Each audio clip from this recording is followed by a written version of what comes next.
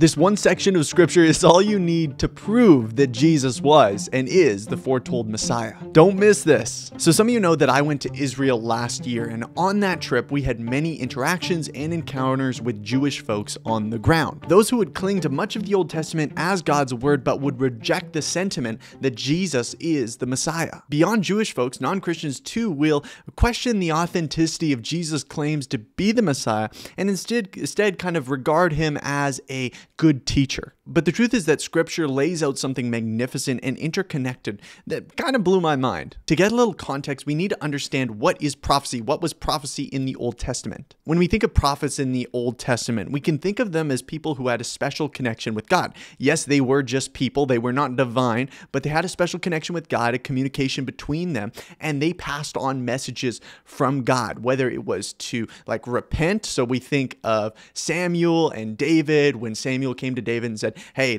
you got to repent for what you did with Bathsheba, calling them back to God or stating something that will happen in the future that will take place. Now, if you do some digging, you come to find out that Jesus in his life, death, and resurrection fulfilled tens and tens of prophecies that were made hundreds of years before it actually happened. It's not hard to find a comprehensive list, but going one by one through all of them is kind of tedious. But over the years, I come back time and time again to this one passage. We're going to take a look at the book of Isaiah, and based on my research, it was written about 700 years before Christ. Keep that in mind, because you think about it, if I were to come to you today and say, I'm the Messiah, I'm the one, that's going to save all of humanity, you would obviously question that, and you might think I'm a crazy person, understandably, right? But if there was a guy 700 years ago that wrote down very specific things about my life that ultimately came true in my life and my death, and I performed all these miracles that were foretold about, all of a sudden you should give me a lot more credence and begin to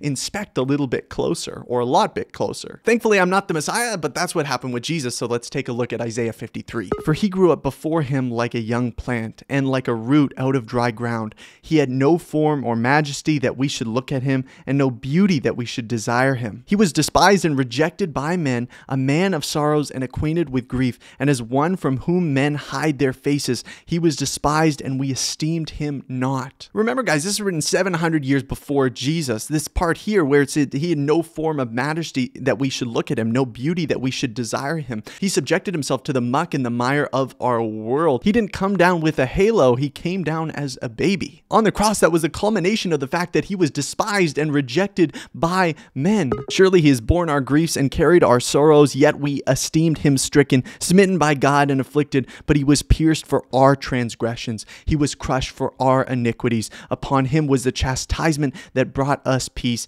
and with his wounds we are healed. I love how this chapter so clearly illustrates the gospel that we were dead in our trespasses and sins, but through Christ and him taking our transgressions on himself, we could be made alive again and find peace with God. This is one of my favorite verses in the whole Bible. All we like sheep have gone astray. We have turned everyone to his own way, and the Lord has laid on him, that is Jesus, the iniquity of us all. Remember, 700 years before Jesus was actually on the earth, this was written down. He was oppressed and he was afflicted, yet he opened not his mouth. Like a lamb that was led to the slaughter, and like a sheep that was before its shearers is silent, he opened not his mouth. We remember before Jesus' crucifixion, when he was being interrogated, how many times they would ask him questions and he would come back with either not answering the question or not answering it in the way that they wanted him to. There's even more to that chapter if you continue reading, but it illustrates an important fact, that last section, that it was God's plan from the beginning that Jesus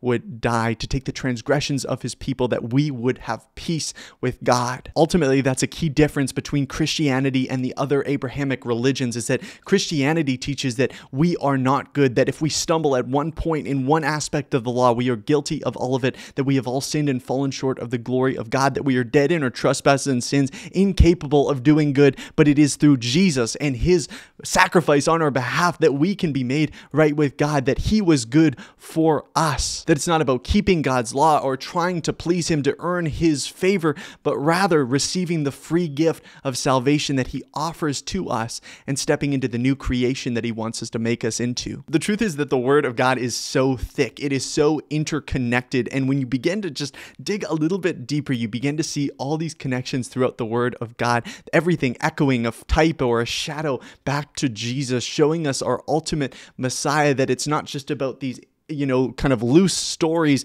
in the Old Testament that are meaningless in a lot of ways, or just to teach us some moral lessons, but rather pointing to Jesus as the ultimate Messiah, the ultimate conqueror, the ultimate king, the ultimate priest. Oh, I could go on, but I'll leave you at that. Get in the Word for yourself. Discover it for yourself.